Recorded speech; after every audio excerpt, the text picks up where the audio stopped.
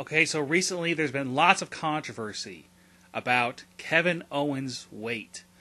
WWE seems to not like the fact, now they don't like the fact, that he's fat. Even though they hired the guy. Triple H, Vince McMahon, Kevin Dunn, they knew that this guy was overweight. They knew it. But a few weeks ago, Randy Orton cut a promo. He was cutting a promo, and he mentioned, he said, hey, Kevin. He's talking to Kevin Owens, and he said, hey, Kevin, you put on some weight? Kevin Owens said no. And from the looks of it, that was a unplanned line from Randy Orton or something. You know, Kevin Owens wasn't expecting it, okay? Or maybe was told to say it by someone. There have been rumors saying that it was Kevin Dunn who did it, but it wasn't. It wasn't Kevin Dunn or Vince McMahon. Nobody knows who gave Randy Orton this line. It may have just been Randy Orton saying it. Who knows? But recently, then this past week on Raw, there was a sign in the crowd, like in the entrance area, the front row of the entrance, where the wrestlers enter, and it's a sign that said, "Fat Owens Fat," spoofing "Fight Owens Fight," and they showed this. It was as clear as day. The Kevin Dunn, who is in charge of the production side of WWE, he made sure for this to get seen. And from what I've heard, it was his, he's the one who wanted it to be seen. So he thought it was funny. And Vince McMahon and Kevin Dunn, supposedly, they actually liked this Kevin Owens, Randy Orton calling out Kevin Owens' weight a few weeks ago.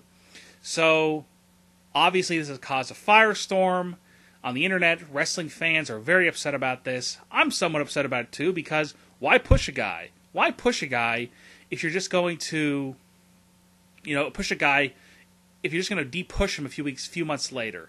And they do this all the time. And it's ridiculous. It's so stupid. You knew the guy was fat. You knew he was overweight. You knew it. You knew he wrestled in shorts and a t-shirt. But, you knew it. But you still brought him up to the main roster. You put him over John Cena. It looked like he was going to be the next top heel in the company. Then boom. Boom. Done. He's just a mid-carder now. He's just a mid-carder just like everyone else. But hey, this has happened a million times with John Cena. John Cena has feuded with a guy who was on the rise, and he beats him, and that's it. This has happened several times the last year or two. Rusev, Bray Wyatt, they're not mid-carders, I would say, yet. Rusev and Bray Wyatt, they're not like Zack Ryder or Adam Rose or Heath Slater, but they're definitely not main eventers, Bray Wyatt and Rusev. And most certainly, at least on the main roster, Kevin Owens is not a main eventer. On NXT, sure, of course, he's a main eventer. But not on the main roster, not on Raw, not on SmackDown, not on pay-per-views. And he definitely has the promo skills, he has the wrestling skills, and he grew on me at first when he first showed up, because I didn't follow his independent career. And when he showed up, I was like, I don't really see anything in this guy. Then over time, he grew on me, and I started to like, especially his promos. I like his promos. He seems very natural on the mic. He doesn't seem like he's being fed lines or he's reading from a script. He's very natural on the mic. But in his wrestling skills, the only thing I don't like about his wrestling skills, he does do a lot of chin locks, but he does it to piss people off. So I understand why he does it. So besides that, that's the only really negative I have on him. Is just his chin locks, just too many chin locks. But so Kevin Owens, the question is, will he ever recover from this? All of this negativity towards his weight. Well, the first thing he could do is lose weight. The guy's like 31 years old. He's been like this pretty much his entire wrestling career for the most part. Most recently, especially the last 5-6 years, he's been overweight. From what I understand, maybe he was very thin at first when he first started out. I'm not sure, but he's overweight right now. Will he ever lose weight? Will he ever get into shape? I doubt it. I don't think that he sees. I don't think that he sees. Look, it's his decision. If he wants to be fat, that's his decision. I'm just saying, if he wants to be in the upper echelon, if he started to work out more, got into shape, he might get a little bit more of a push. Who knows? You just never know. That was one of the things that happened to, something similar happened to Chris Hero a few years ago. He was on NXT. He did not have the best physique. He wasn't fat, but he wasn't in great shape. He didn't really have any muscle, really. He had a little bit. But, he was not fat like Kevin Owens. And WWE didn't want to, use him really because he did not want to get into really good shape. He did not want to build muscle because Triple H and Vince McMahon, they love, bodybuilding and stuff like that. So,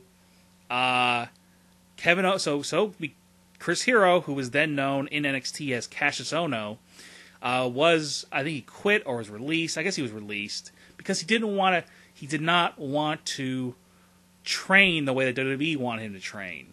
And that was pretty much the reason why he left. But I'm sure there were many other reasons, too, why he left. That was one of the main reasons.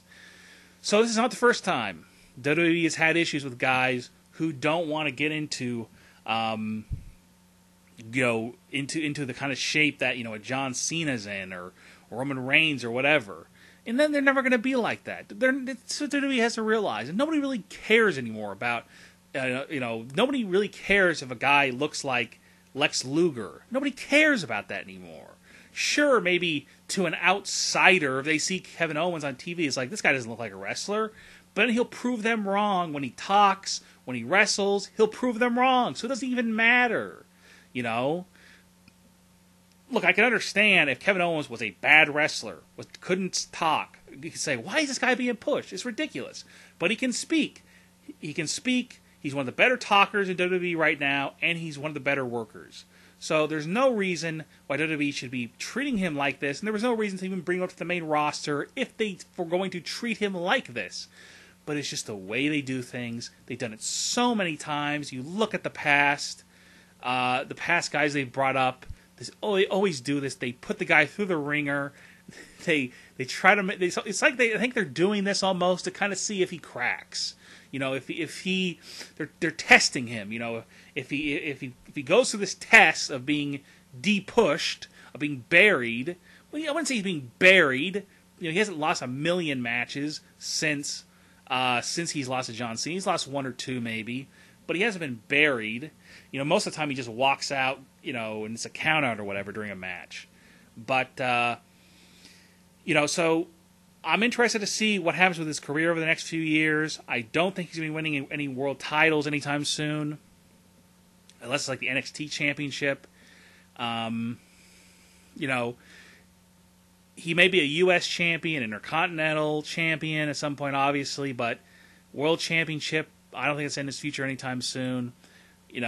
But hey, maybe you never know what could happen. Maybe, in a few months, maybe WWE will finally decide, hey, we got something good here. We need to just push this guy, and push him to the moon and put the title on him. You just never know. You never know what's going to happen.